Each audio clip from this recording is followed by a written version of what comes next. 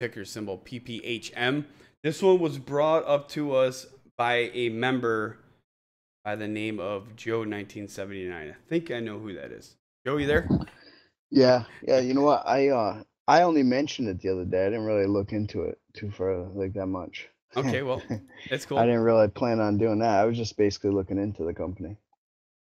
Right, so they had some earnings out on 12/12. We're gonna just basically, I'm gonna give you a brief summary of what's going on here, of what I see with the chart here. Okay, right now currently trading at 32 cents. Just recently on the 9th, you hit a high of 41 cents. Not a major swing from there to where it's at now, but it did come down. You got outside that upper Bollinger Band. You guys know how I am.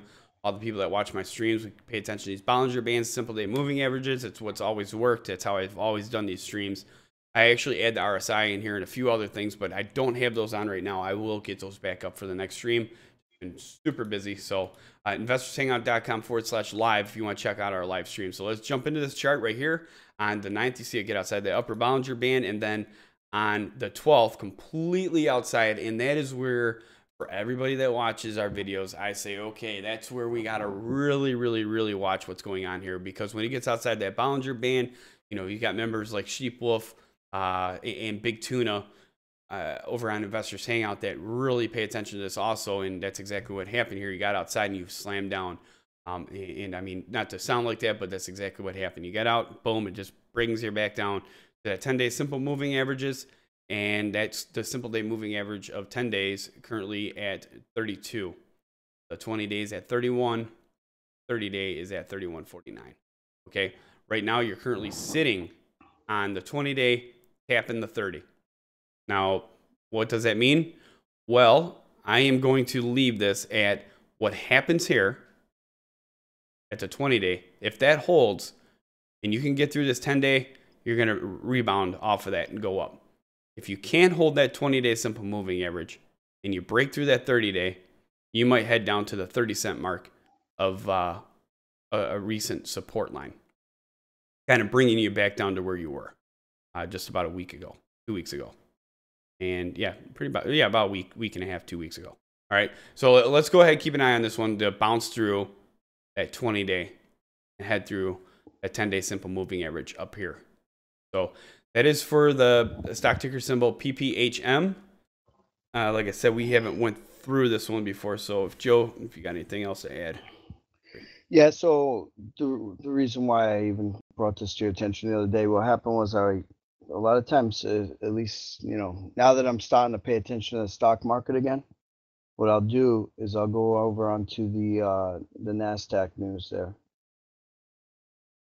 All right. Yep. If you want to show that, and basically I'll click on that, and then I'll click View All, and I'll just scroll down, and All right. So that's how I found this.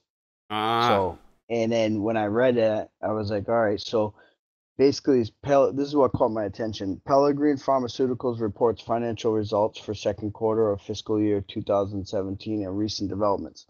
So obviously I looked at that, and it said Avid posts record revenue of $23.4 million during second quarter fiscal year 2017 with a contracted backlog of future business currently at $73 million.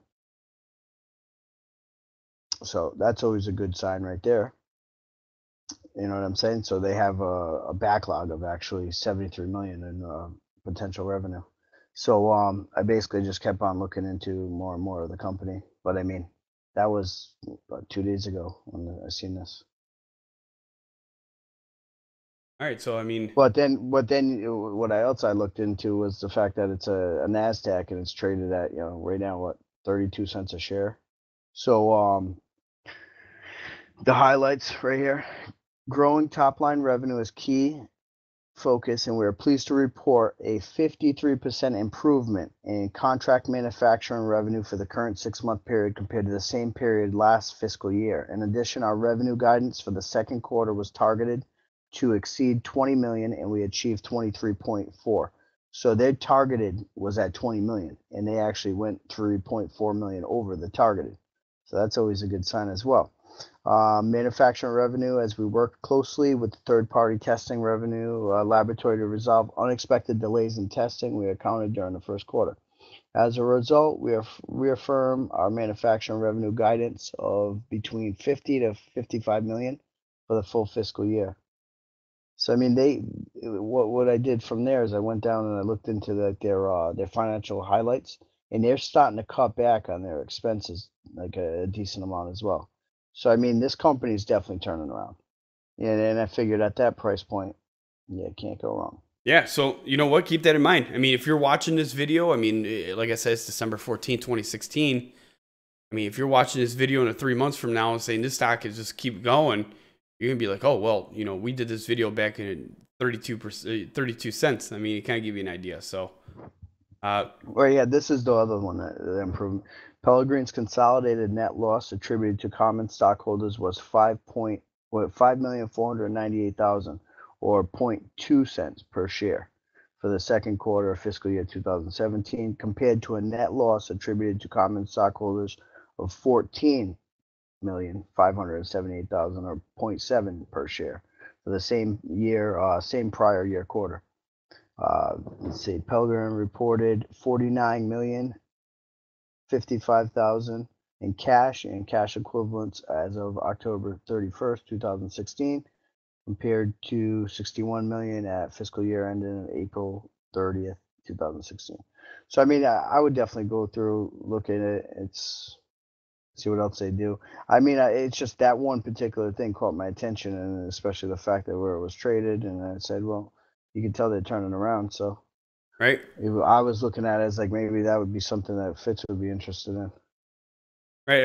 And right now where you're at, I mean, you're bouncing off that 20-day live time while we're looking at this. So let's keep an eye on that. It looks like it did tap the 30-day down there and just bounced straight off of it. So keep an eye on it. Stock ticker symbol PPHM, investorshangout.com/live.